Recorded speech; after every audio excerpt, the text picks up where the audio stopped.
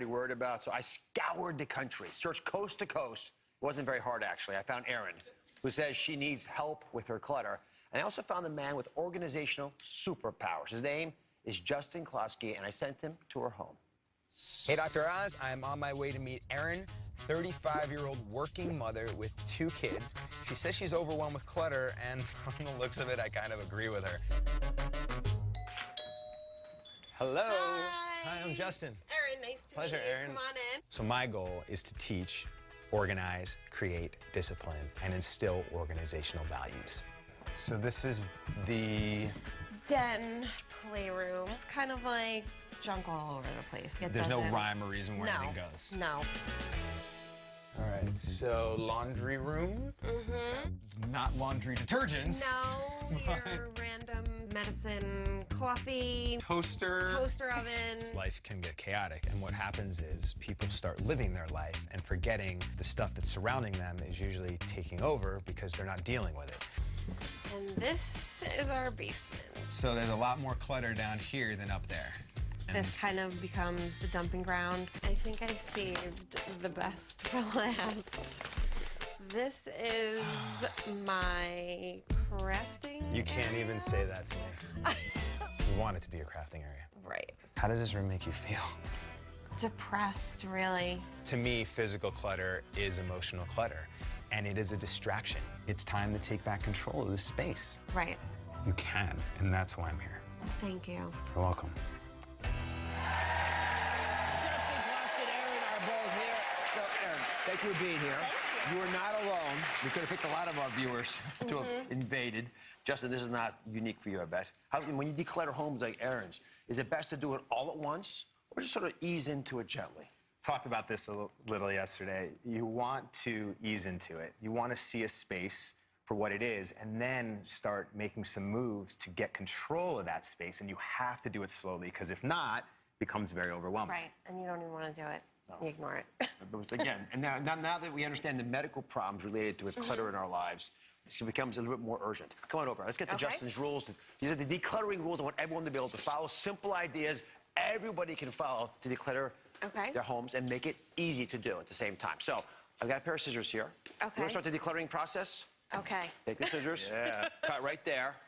The first rule that Justin has is the 1-year rule. That was very dramatic. Yes. Erin, nice. Yeah. Thanks. So what's the 1-year rule, Justin? 1-year rule. If there's something in your home, it has to have practical use. And if you're not using it, after a year, you should probably let it go. This applies to anything, right? No matter what the season is, holiday items, period. And the what ifs, there's no room for the what ifs because we can all create those what ifs and then all of a sudden there's clutter. So that's the 1-year rule. So, Erin, Justin did this to your home. If I can have this table here. We actually began to clean out everything that you haven't used in a year. Right. This is sort of a taste of what you found. Right. How surprised were you at how much junk turned out? I was actually shocked and overwhelmed, really, because I really thought I used a lot of the stuff. And then when he was like, well, have you used this? Have you used that? No, I haven't used that. I haven't fit in those clothes in about 3 years. Like, I haven't. She was great, too. You know, just kind of How old are your kids? Stuff. 2 and 5. 2 and 5, so almost by definition. Yeah, I don't need that anymore. Even if she loves daddy. Look at this one, this crying. So it just kind of accumulated, and you kind of feel like emotional attachment to it. Which one do you feel the most attached to? The most difficult to throw away? This actually is probably the most difficult. My husband's actually thrown it away, and I've actually taken it back out of the garbage. This one? Because What's so unique about this? I think it's because both my kids used it. It was in the hospital with us when we had them. So it's sort of like, I know I'm never going to use it. I don't have anywhere to put it. So it's kind of been sitting on a rocking chair. And, but I don't need it, so it's time to get rid of it. Come back to Dr. Green for a second. So if someone has emotional attachment to the stuff in their house, and, you know, breastfeeding your children is a very emotional moment, the skinny jeans, you know, outfits from the kids, is that still clutter? That's what clutter is. Physical clutter is all emotional clutter. And when we can connect to that, we're able to open ourselves Justin, what's your stance on this? Should we get rid of sentimental items or hold on to them? You know, you should get rid of sentimental items and hold on to the ones that truly are important to you. We all put emotional value into all of these belongings when, in fact, if we direct our emotions into the things that truly matter, then we'll have items that are more fulfilling to us. So start letting go of some of those sentimental items and donate them. Bring them to a local library, books to a local library, some of the clothes to a church, a synagogue, anywhere, because people will get use out of these items. Right. I'd hold on to the bib. They're small. We kept 5. Yes, we kept 5. Let's move on to the next table we want to declutter. And this is a very, very important rule. Go ahead and show it to us. Here goes. Boom. There's a place for everything. Now, that sounds like, you know, a pretty obvious statement, but we don't do it in our lives. What does it mean? Everything in your home should have a place, no matter what it is. And if you're bringing a new item into your home, you have to find a place, even if there isn't a place for it. And then you have to weigh it out. You know, some people in this audience, right, they might have no space in their home, but they're bringing in a new item. Value that. Do you want to make room for the new item? Or do you want to let go of an older item to make room for it? And then you start valuing what those are, and clutter starts to dissipate. What about items that don't naturally have a place in the home? You know, those small things, clips, pencils. Just like we have here, right? You can buy simple organizational tools for everything on this table is under $15, so it doesn't have to be expensive. My favorite 3 on this table, mail organizer, right? Not for stacking mail every day and letting it pile up, but for divvying out the mail in your family. Deal with mail every day. Then we have a simple, like a tin for mints, for rubber bands, paper clips, push pins, and then mason jars. Most people have mason jars in their home. Use them for pencils, pens, scissors, letter openers. Very easy stuff to use for organizing. Which would be most helpful in your house, Erin? I think the mail, definitely, because there's that stack of mail and bills and stuff that just kind of sits on your counter and you just let it sit there. We have a big a bucket in our house, literally, and it all gets thrown in there. And if it's not cleaned up by the end of the week, it gets tossed. So everyone has to make their way there at one point during the week. But we're messy too, by the way. The final, I say these things, but I know what the house looks like. The final decluttering rule. Turn us loose. Redefine the junk drawer. Who here is a junk drawer? Thank you.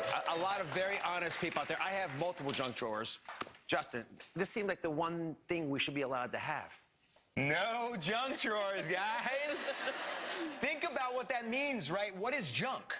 Trash, right? Junk is technically trash. You don't want to have drawers, let alone multiple drawers for trash.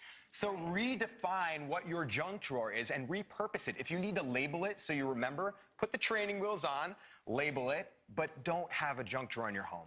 So I took a picture of my junk drawer. This is the one I actually have in my bedroom. Take a look at it. See, it's a little messy. I must say, I found crazy things in there that I didn't. What do you guys think?